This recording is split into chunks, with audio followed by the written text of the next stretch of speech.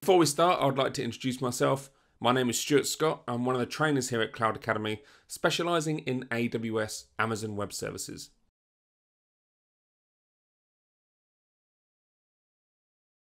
Multi-AZ simply means multi-availability zone.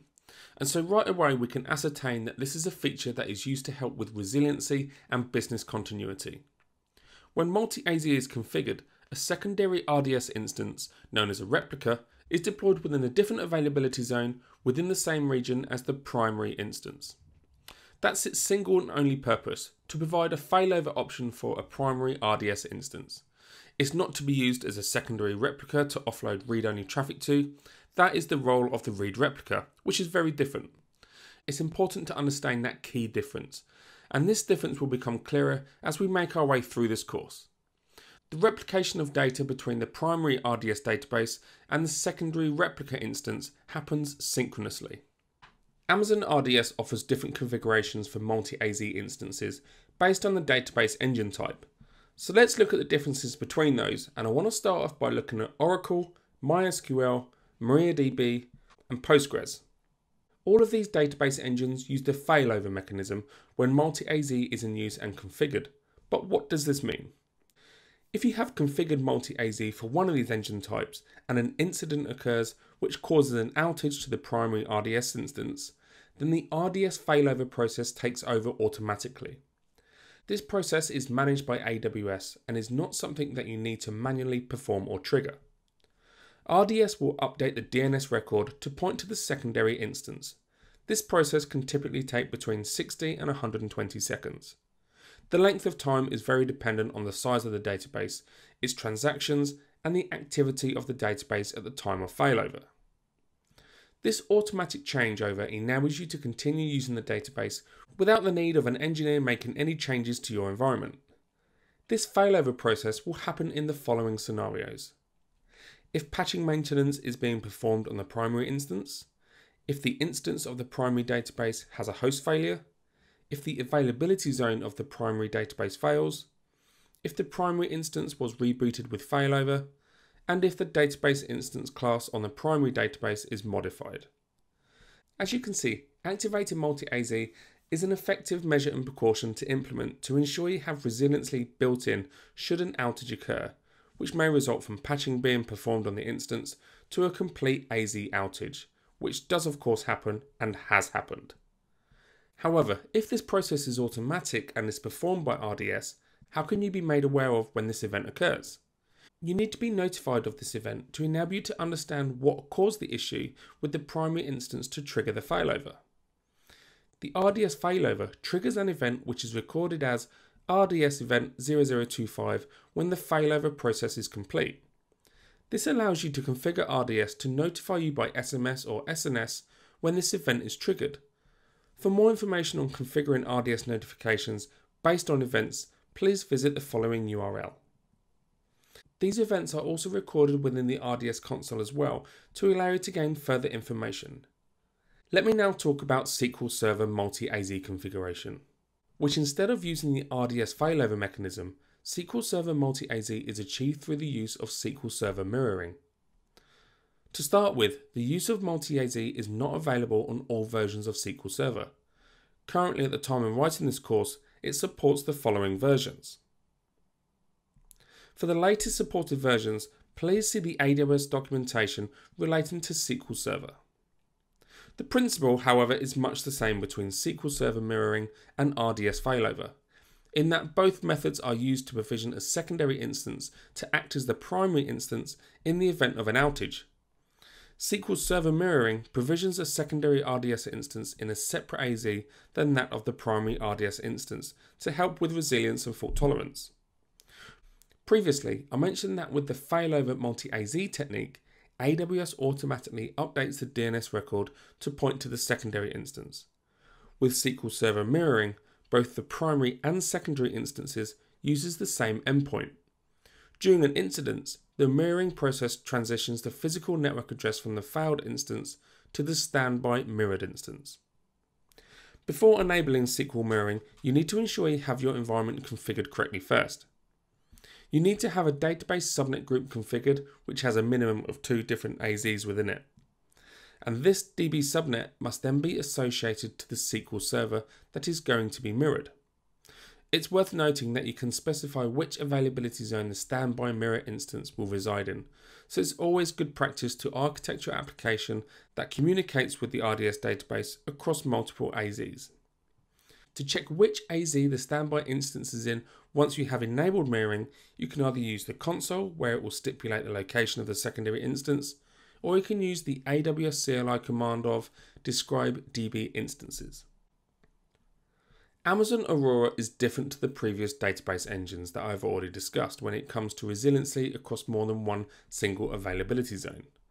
By default, Amazon Aurora DB clusters are fault tolerant, which is designed to maintain the data to withstand the complete failure of an availability zone.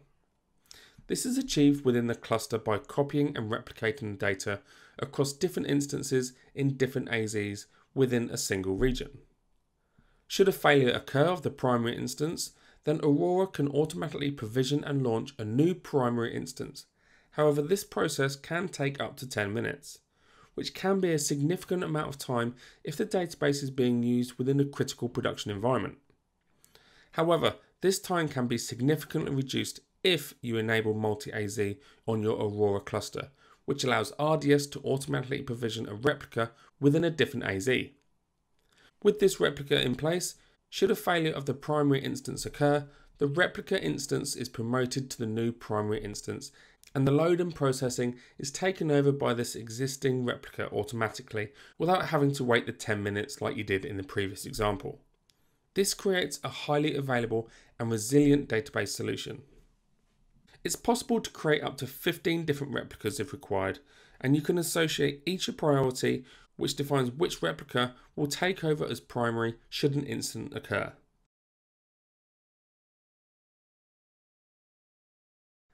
So we now know that multi-AZ provides a feature that allows for the fast recovery of read-write services when your primary RDS instance fails. So let's look at read replicas. Read replicas are not used for resiliency or as a secondary instance in the event of a failover. Instead, they can be used by your application and other services or users to serve read-only access to your database data via a separate instance, a read replica. So, for example, let's assume we have a primary RDS instance which serves both read and write traffic. Due to the size of the instance and the amount of read-intensive traffic being directed to the database for queries, the performance of the instance is taking a hit. To help resolve this, you can create a read replica. A snapshot will be taken of your database, and if you are using multi-AZ, then this snapshot will be taken of your secondary database instance to ensure that there are no performance impacts during this process. Once the snapshot is completed, a read replica instance is created from this data. The read replica then maintains a secure asynchronous link between itself and the primary database. At this point, read-only traffic can be directed to the read replica to serve queries, perhaps from business intelligence tools. By implementing read replicas, it helps to offload this traffic from the primary instance and therefore helping with the overall performance. Do be aware when thinking about deploying read replicas that they are only available for MySQL, MariaDB and Postgres database engines. However, for the latest supported engines for read replicas, it is always best to consult the AWS documentation as this can change over time. Thankfully, it is possible to deploy more than one read replica for a primary database, and there are a number of different reasons as to why you might want to do this. By adding more than one read replica, it allows you to scale your read performance to a wider range of tools and applications that need to query the data without being restricted to a single read replica. It is also possible to deploy a read replica in a different region, which significantly helps to enhance your DR capabilities. It's also possible to promote an existing read replica to replace the primary database in the event of an incident. Also, during any maintenance that is being performed on your primary instance, where I/O requests may have been suspended, then read traffic can still be served via read replica. I now want to talk about read replicas for each DB engine type and the slight differences between them, starting with MySQL. Read replicas are only supported where the source database is running MySQL 5.6 or later. In addition to this, another prerequisite is that the retention value of the automatic backups of the primary database needs to be set to a value of 1 or more.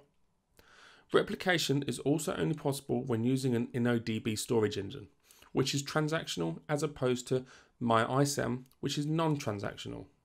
It's also possible to have nested read replica chains. For example, you could have a read replica which replicates from your source database. This read replica can then act as a source database for another read replica, and so on. However, this chain can only be a maximum of 4 layers deep.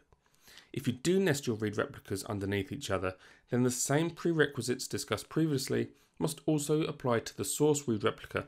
For example, it must be running MySQL 5.6 and have a value of 1 or greater for automatic backup retention. Also bear in mind that you can only have up to a maximum of 5 read replicas per source database, but a source database could be another read replica using the nested feature as just explained. You might be wondering what happens if you have a read replica created from a source database which has multi-AZ configured, at which point an outage occurs and shuts down the primary instance. What happens to the read replicas? Well, the answer is that RDS automatically redirects the read replica source to the secondary database to allow the asynchronous replication of data to occur. From an operational perspective, it's important to understand how your read replicas are performing and if they are maintaining a high level of synchronization with their source database instance. Using Amazon CloudWatch, you can monitor this value through a metric called Amazon RDS replica lag. This value will show you how many seconds the read replica is behind the source database. You want this value to be as close to 0 as possible, or ideally read as 0. For the MariaDB engine type, much of the information remains the same as per MySQL read replica limitations. For example, you still need to have the backup retention period greater than 0, and again you can only have 5 read replicas per source database. The same read replicas nesting rules apply, and you also have the same monitoring metric for CloudWatch. However, you can be running any version of MariaDB for read replicas when running this DB engine. For Postgres, there are a few more differences. I'll start with the similarities, however. You still need the automatic backup retention to be greater than 1, and the limitation of read replicas is 5 per source database. However, the replication process is slightly different. For Postgres version 9.3.5 and later, the native Postgres streaming replication is used to handle the replication and creation of the read replica. The connection between the master and the read replica instance allows write-ahead log data to be sent, which replicates data asynchronously between the two instances. A specific role is also introduced to manage this replication when using Postgres. This role only has the abilities to handle and manage the replication, and it doesn't have any permissions to modify or change the data being transmitted across the connection. Interestingly, you are able to create a multi-AZ read replica instance, meaning that when you create your read replica, RDS automatically configures a secondary read replica in a different AZ of the source read replica, much like multi-AZ for your source databases as we discussed in the previous lecture. This feature can be used even if the source database of the first read replica isn't configured for multi-AZ itself. This means your read replica could be more resilient than your source database if your source database isn't configured for multi-AZ. It's not possible to have nested read replica when using Postgres like you can with MySQL and MariaDB database engines. However, you can still use the same monitoring metric of replica lag. Now we have a clear understanding of what is required, let's get started with the training.